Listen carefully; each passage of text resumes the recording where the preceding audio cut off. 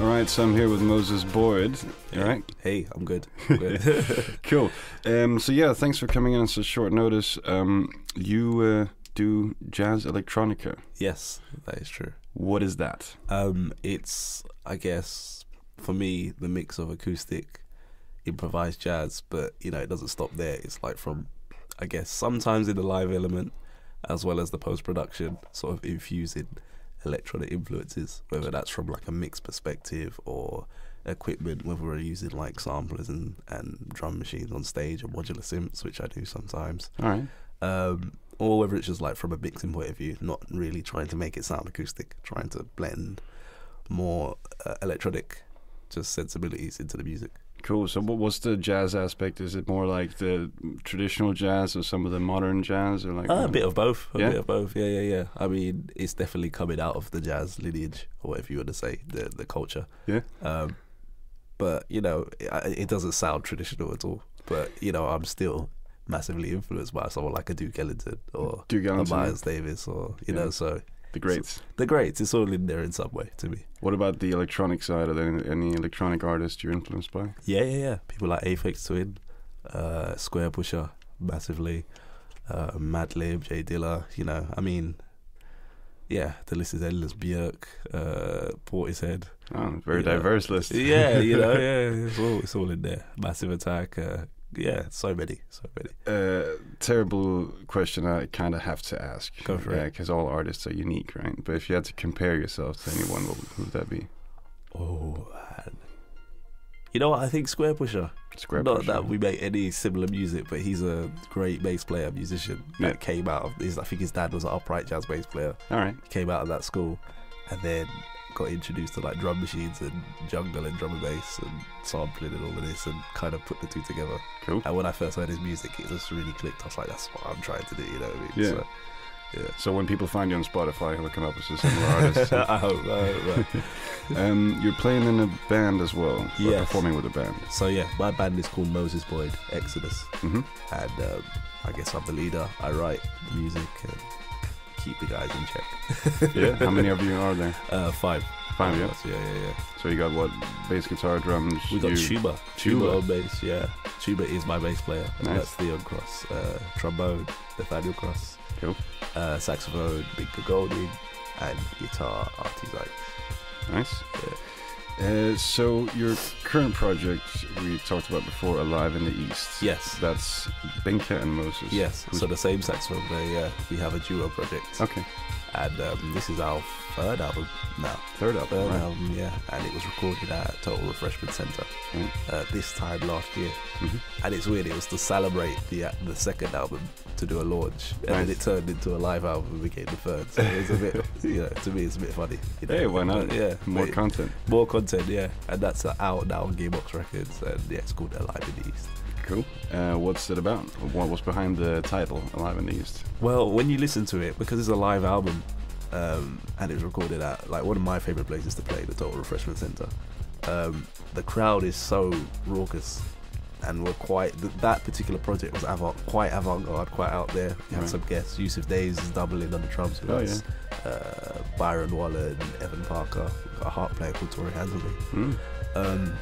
So, you know, in my opinion, or what I used to maybe think, you know, it's not that easy music, you know, it's for the listener. But when you listen to the album, the crowd is going nuts and they're so wild and alive. It was just like, to us, it's like Alive in the East sounded like the perfect title for it, you know, because yeah, I think you just got to listen to it when you hear Evan Parker really going out for it. Yeah. You're just hearing a million hipsters screaming and cheering in one, and it's just like so wild. It's, you know, it's that for us, you know, because we didn't intend to go to an album.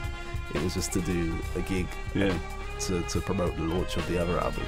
But when we revisited the tapes, it was like, oh, this sounds good on its own. It should just be out there, you know.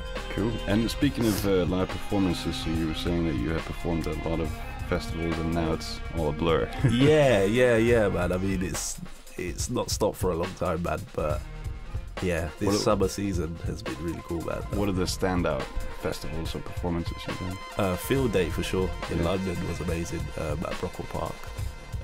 On the Friday there were just so many sort of jazz groups, you know, for a festival like Field Day. You know, I remember seeing all of that stuff with Aphex or whoever was headlining. And it was a very electronic-led festival, which is great too. But this year they really sort of tried to bring the two worlds together, and I thought it was just an amazing vibe on the day. You know, I went and walked around and met people and hanged out and saw different stages, and just every stage and all the programming was so.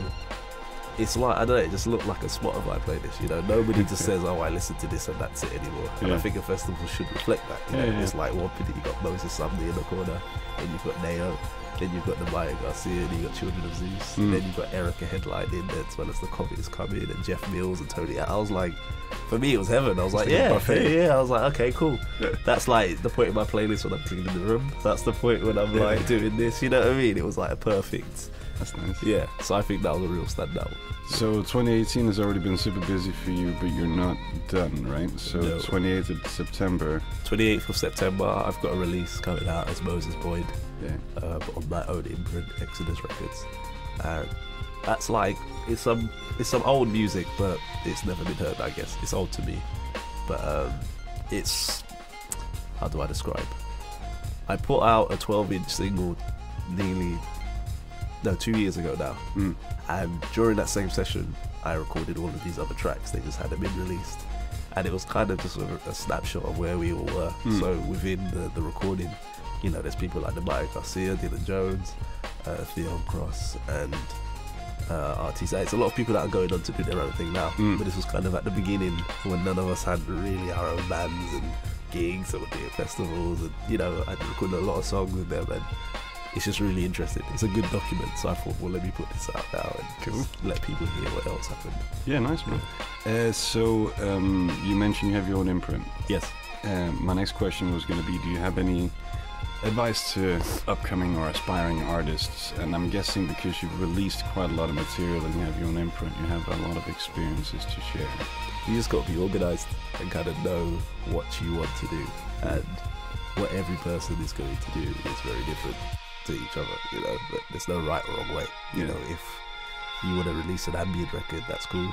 If you want to release this, understand what you're trying to do, how you want it to look, how you want it to sound, and just go for it, really.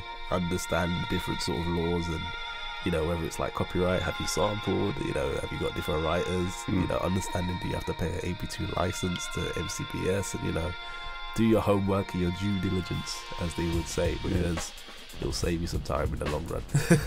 But yeah, you know, you'll make mistakes and stuff, but if it's something you want to do, it is a great reward. Being sort of, I'm just that sort of person, I just like to do what I want to do. I don't want to hear someone tell me it can't be done when I know it can be, you know, or where they don't understand what I'm seeing. So I'm like, I'll take the hit if I need to take a hit, and I'll try. You know, I'm okay to fall on my face and make a mistake, but you know, some people want a bit of security, and that's cool too, but know what you're in it for. You know, I'm not here to try and make $1 million, but that would be nice. But you know, that's not the main aim. You know, you can get that another way. You know, well, just so we can send some people your way and you can work towards that $1 million. Where can people find you online, or what's the go-to place to find out about you? Mostly Instagram, man, at Moses Boyd Exodus. Also Twitter, Moses Boyd Exodus. I'm not really much on Facebook anymore these days, but I'm kind of there as a page. But Moses Boyd Exodus on all the main socials, and Spotify as well, and YouTube. You can find me. Cool, man. Thanks very much for your time. No problem. Thank you for having me. All right, cheers.